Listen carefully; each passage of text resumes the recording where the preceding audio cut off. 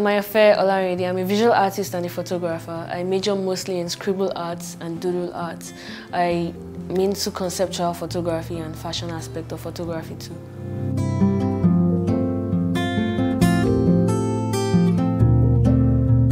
At some point in my life, I wanted to study art, but it just wasn't working out. My parents weren't cool with it, so I just had to face microbiology because I had a background in science already. But along the line, I noticed my love for art. I figured that I had like so much passion in art, irrespective of the fact that I've been doing art since.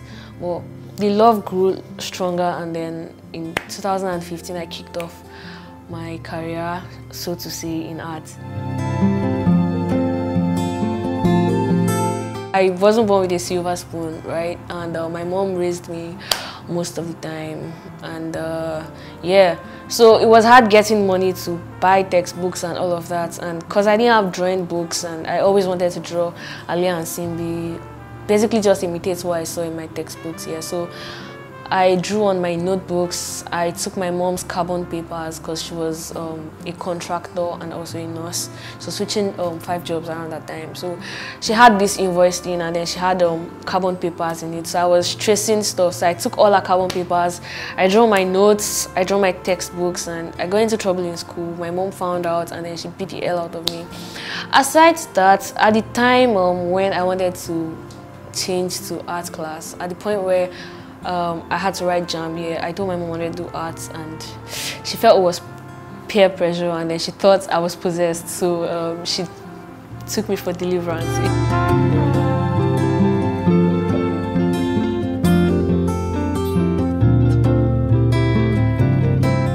My first inspiration comes from myself. The crazy thing is that the person who inspires me in art actually doesn't do my kind of art. Well, it's Basquiat. Like, I'm crazy about Basquiat's work. It's John Michel Basquiat, rather. Yeah, I love his works. He's new expressionism. I practice expressionism art, which is scribble art. Yeah, so his workflow, his work process actually inspires me a lot. I'm able to connect with his work in different ways. So yeah, there's been a lot of impacts from Jean-Michel Basquiat, yeah. And then there is also Mr. Uche Uzoka, yeah. I really appreciate his works. And then where I go to draw inspiration from, aside these guys, mostly from music, from myself, actually inspire myself most times. What happens around me, things happening inside of me, things, yeah. And also travel, yeah. I get to gain inspirations from traveling, night lights, a lot of things basically.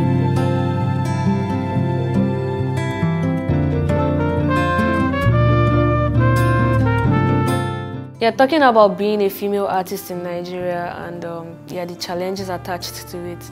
Well,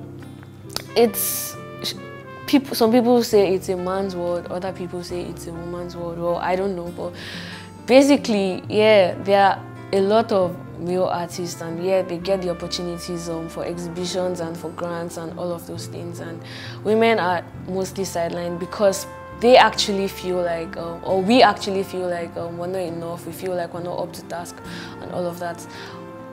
I see myself as, I don't see myself as just a woman actually, so it's not really challenging exactly for me because, I mean, I see myself as a god, like a demigod basically, so if I want something, I get it, so it's been challenging but also not too challenging. I don't know. I create the art for myself first before anybody else.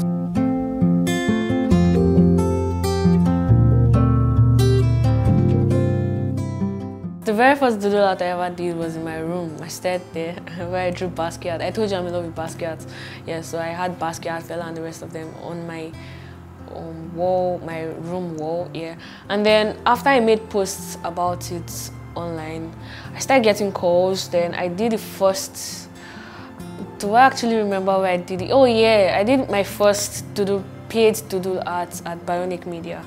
Yeah, it was somewhere around Malagomiji, and then from there I started getting more calls for doodle works.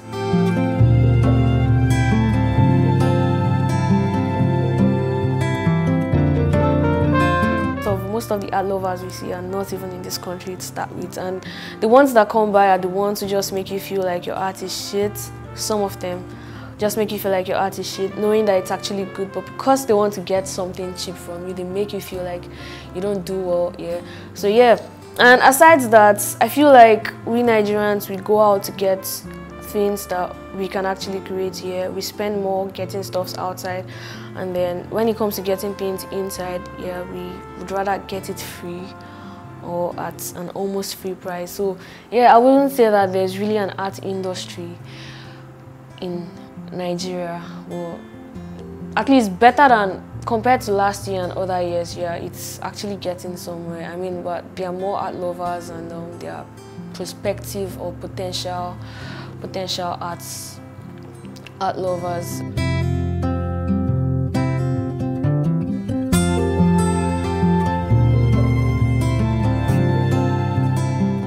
I am just a demigod.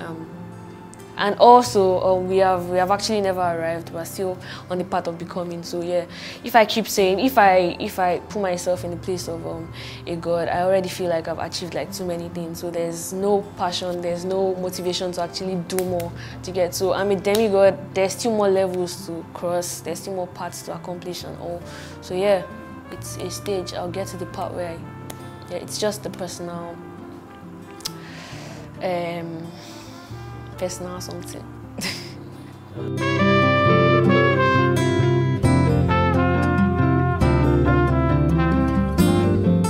My word out to people striving to be artists or to be better artists, yeah, it's basically to just keep believing in yourself, because what comes with the package of an artist is frustration.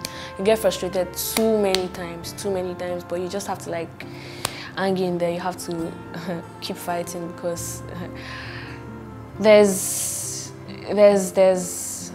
the journey continues, and you have yourself to you're like your own superhero. You're like the should I say the author of your own self.